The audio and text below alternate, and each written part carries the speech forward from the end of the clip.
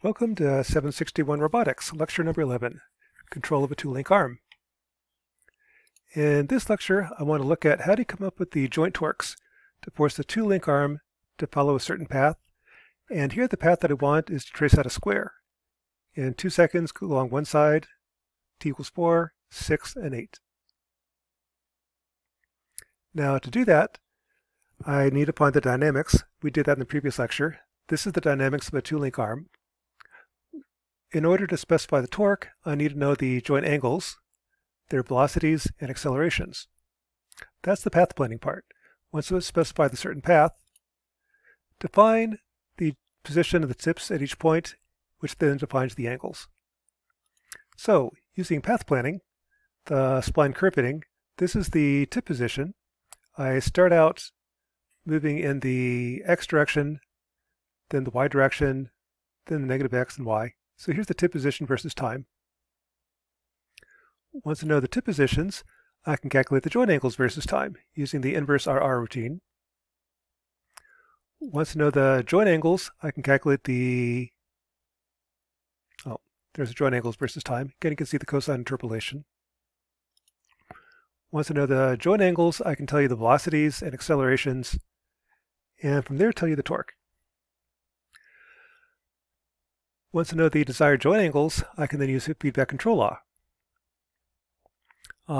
Essentially, each motor looks like it has inertia, and ignoring the other terms, I basically have the torque is the force is mass times acceleration. Torque is inertia times angular acceleration.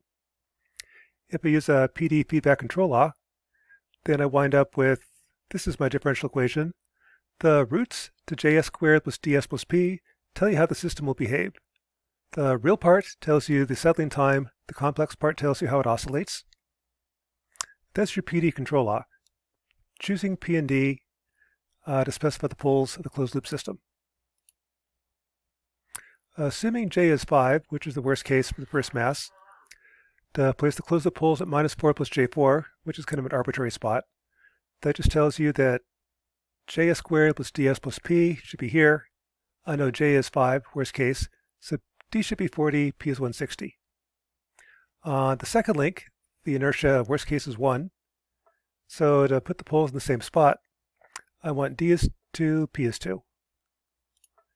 So that's your PD control law. This is the proportional gain.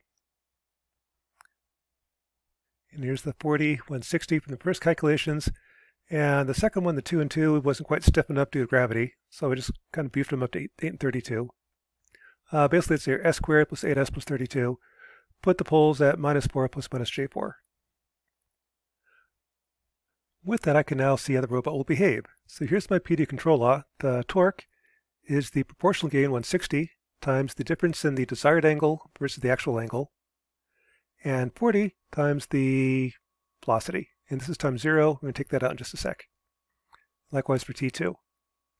If I run this, this is how the robot behaves with a PD control law, where my set point, the blue line for the robot, traces out a square.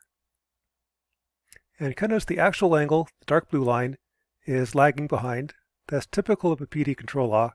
It's feeding back the difference between the two. I need a difference to provide a torque. In addition, I've got gravity pulling it down. So the blue line likewise is below the light blue line.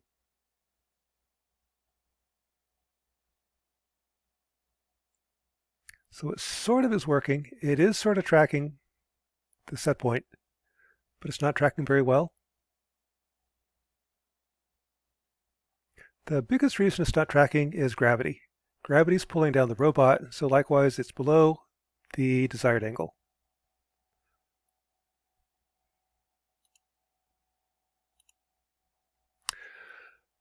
Well, we know the dynamics from before are such. I've got inertia, Coriolis forces, gravity forces.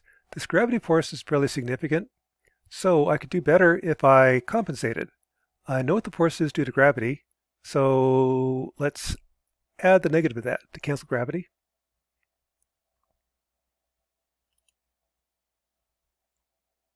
So I take the same PD control law and take the torque that I calculated, add a term to cancel out for gravity.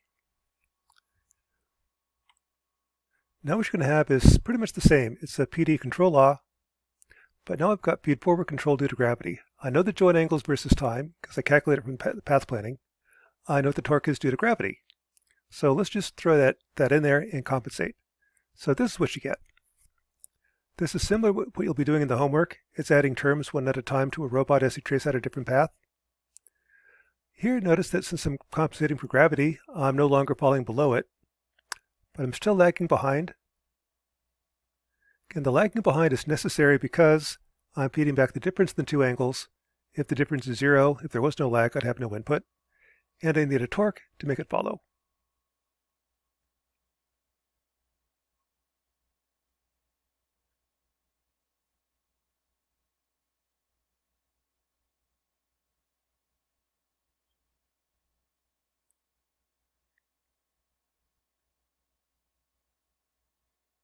That's gravity compensation. I can do better. There's Coriolis forces as well. These guys right here. Again, if I know the angles, I know the velocities, I can calculate what the effect of the Coriolis forces are.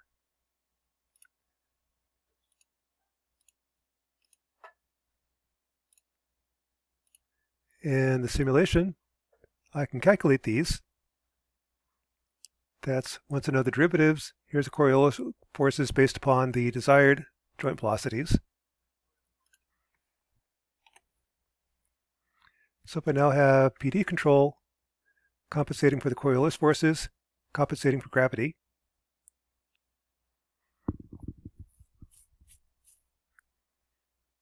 it will track even better. Here the Coriolis forces aren't real significant, mainly because the motion is so slow. If you approach the singularity, like the origin or the outer limit, then the Coriolis forces get much more significant. But here they'll be almost the same as they were before.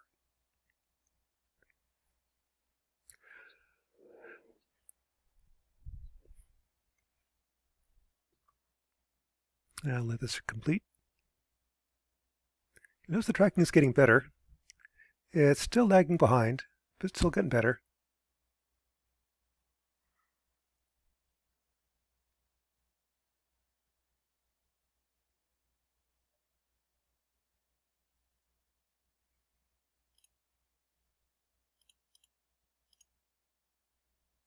Now let's start adding some feed-forward control. The feedback we're using right now is just a proportional term.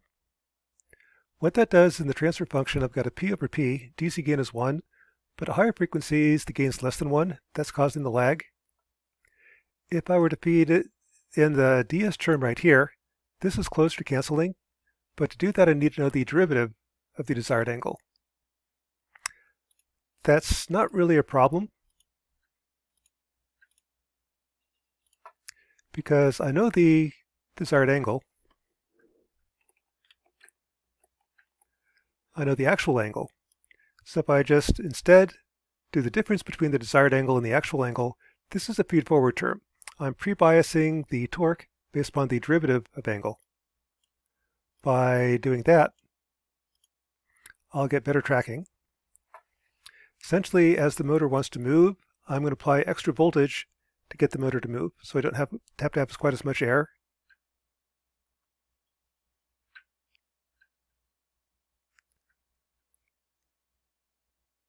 And it is much better now.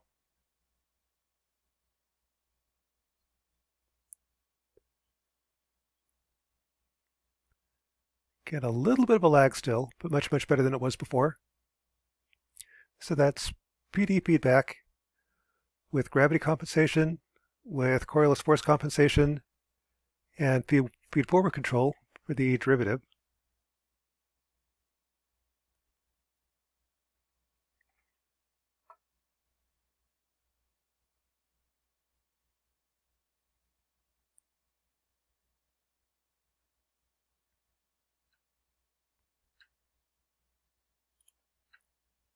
The last version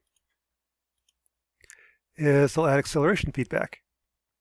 And there, again, I know what the joint velocities are.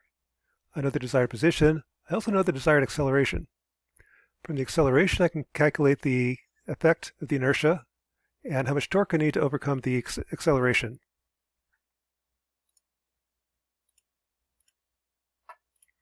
Which would be down here. Again, I know